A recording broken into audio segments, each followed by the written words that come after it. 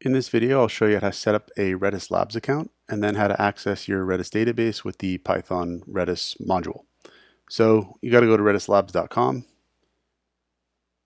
and go to try free, and you can put in all your information.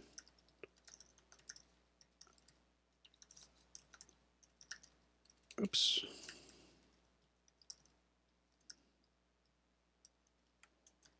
And then go to I agree, and then go to get started. When you do that, you'll get this email. It took a while for it to come in my case, but you'll get this email and you can activate your account. So you click on that to activate it. And at that point, you're actually signed in, and you can create your subscription. So here's where, we're going to choose, and we're just going to say, well, okay, we can just kind of leave all the default settings. We're just going to go to this 30 megabyte free database, and then we can give it a name. We can just say like, in class test or whatever it is, and say create, and then that's it. We'll have created our database here. We can give this a name too. We'll say in class test, and you'll see that there's this password here, Redis password. That's important. We're going to need that, and we can go to activate. And if you go to, so initially it doesn't have the endpoint here because it's making it, but if you refresh it after a while, it should actually put an endpoint there. It just takes like maybe, I don't know what it is, 30 seconds or something like that for it to set up that endpoint for you to use. And that's where you're going to be actually accessing the database, is at that endpoint. That's an important piece of configuration information for the Python Redis module that's going to actually access the database. Oh, so there it is. It just popped in now. So this is the endpoint, and this part at the end here, the colon, and then this part here, that's the port. And then you've got this Redis password here, and you need those as your credentials essentially to access the Redis database. So to do that using the Python Redis package, so if we just Python Redis module, I should call it. If you go here, this is the module that we're going to want to use. So you can say like pip or pip3 install Redis to grab it, and then you can make connections to it. So I've already got it installed, so I don't have to say pip3 install Redis, but I can use it now. So I'll say import Redis, and then to make the connection, I'm going to say r is equal to redis.redis, and this is where we actually make the connection itself. Now I'm going to say host is equal to, and I'm going to give my host as an argument. Port is equal to, and I'm going to give my port as an argument. Password is equal to, I'm going to give my password as an argument. And that'll be enough to actually connect. So we can actually do that, those three things to connect. So, and I'll save this as Redis demo.py. If you try to save this as redis.py, by the way, just to test it, you will run into trouble because you're trying to import Redis. And if you call this file redis.py, it's going to give you a circular reference error. So just don't do that, just in case you're testing this. So let's grab that information, the host and the port and everything. So here's the host, this portion of the endpoint there, up to the colon. And we'll put that there as our host. And here's our port, the end part after the colon. So we put that in as the port. I'll just make it bigger so you can see it. So like, this is the host here. That's the port there. And then the password is the password. So grab this password, put it in there, save that. And then this will actually create the connection to the database, and it'll return this object here that R is going to reference, and then we can use R to actually run commands.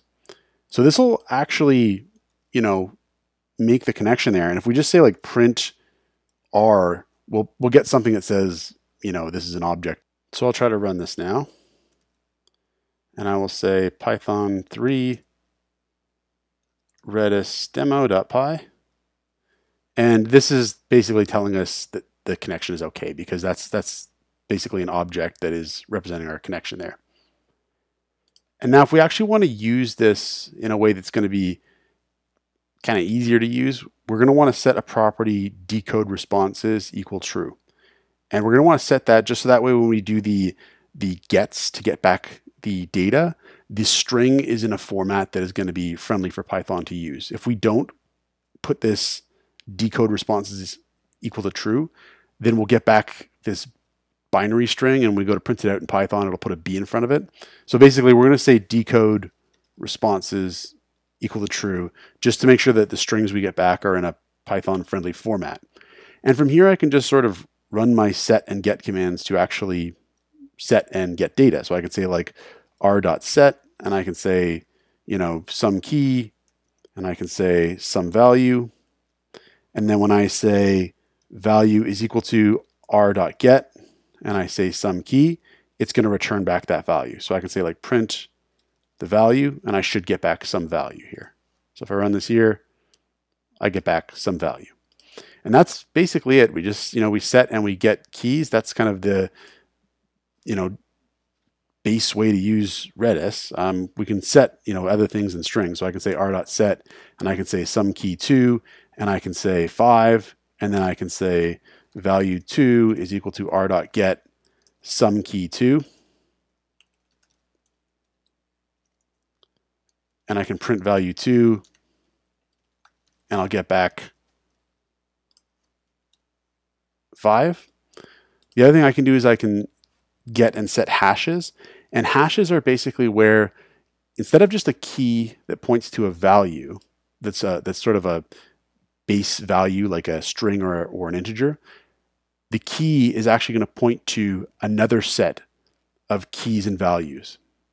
So it's kind of like a hierarchy where this key points to another set of keys and values.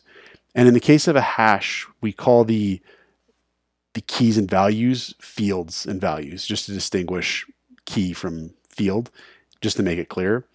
So what I can say here is r.hset, and then I can set some hash field. So I can say hset.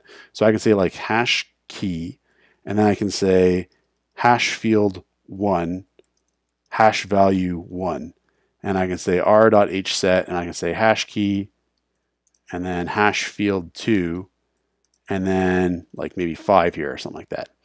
And what's happening here is that at this key, hash key, and I should probably spell it correctly, at this key here, hash key, I've actually got this hash, which is itself a set of keys and values. So hash field 1 is going to refer to hash value 1. Hash field 2 is going to refer to the value 5. And so then when I actually go to retrieve values, I can actually use both this key and this field to retrieve a particular value. So I can say things like, you know, hash val is equal to r.hget hash key, and we'll say hash key, or we'll say hash field 1. And what this will give me is, I gotta, run it here. I've got to actually print it to actually show it. So I gotta say hash val. What this will give me is hash value 1. Oh, I must have messed it up. I put an underscore in there. My mistake. I had the wrong thing, so return none. Hash value 1. So I got back the correct value. So now one thing you might want to do with your Redis database as well is that if you're setting and getting things programmatically like this in your Python code, that's great. You know, you're setting and getting values.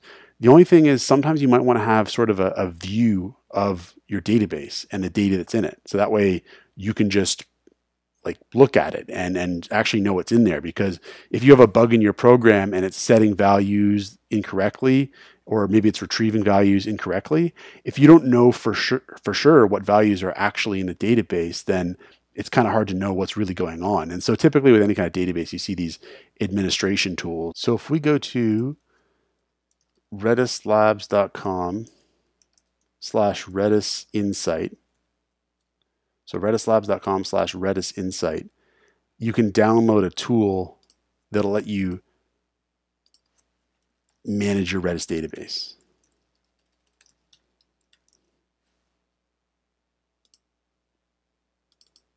And I've got to put in my right email here.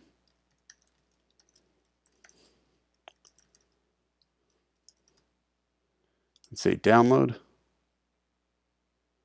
I'll have to install this. And it'll be different for Windows and that, but it's more or less the same idea.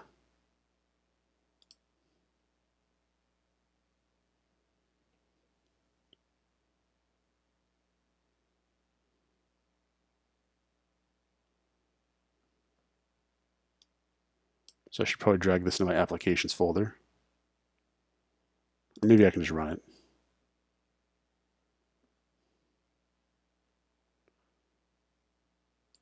Nope, I've got to,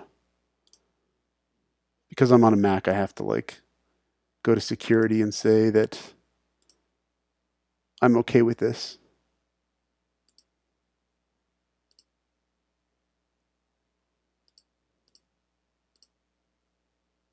Open anyway. Okay, there it is.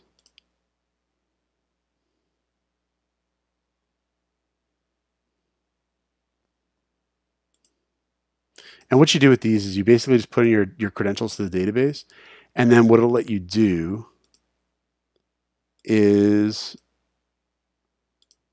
actually look at your whole database. So we'll say add a database here, and logical name, we'll say like in-class test, and then I'm going to give my host port, username, that kind of stuff. So host is this, port was this, password was this.